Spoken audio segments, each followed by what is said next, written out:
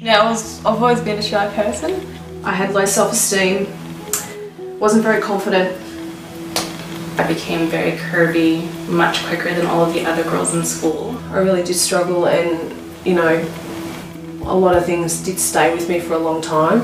I'm always complaining about how big my nose is and my teeth. I was called quite a few names. I now have an 8-month-old daughter. You spend so much time taking care of them and not focusing on yourself. Everyone has baggage.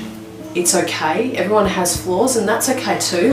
I was a little bit nervous before the shoot, but Chantelle is very, very relaxed. It was an instant connection, which was good. We knew each other straight away.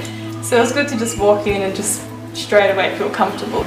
We had a couple of glasses of champagne to sort of ease into it. Had my makeup done. I was pretty impressed by all of that. And she's very, very relaxing and helps you feel confident and not nervous. It's really hard to feel that with just random strangers sometimes. And it was nice to have an entire day to myself, not thinking, as much as I love my daughter, not thinking about her, knowing that she was safe at home with my husband, and just getting the chance to talk with Chantelle in between. But it was good to have someone guiding you along the way and, you know, showing you exactly what you have to do and how to relax, and yeah, it was really made it a lot easier. After getting the photos back from Chantelle, I feel beautiful and sexy, and it really helped with my confidence and feeling much more like I did before I had some. I always see photos of me smiling, and I've always hated them.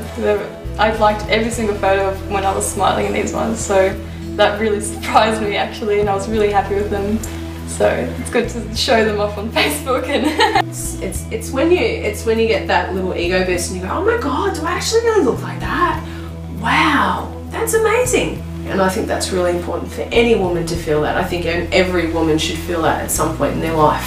Yeah, definitely. So while being skinny is definitely completely okay if that's your body type, and that's also beautiful. It helped me to accept how curvy I was. Yeah, I'm just pretty carefree. You know, after seeing those photos, it's like, oh, it's not actually that bad. My nose is not actually that big.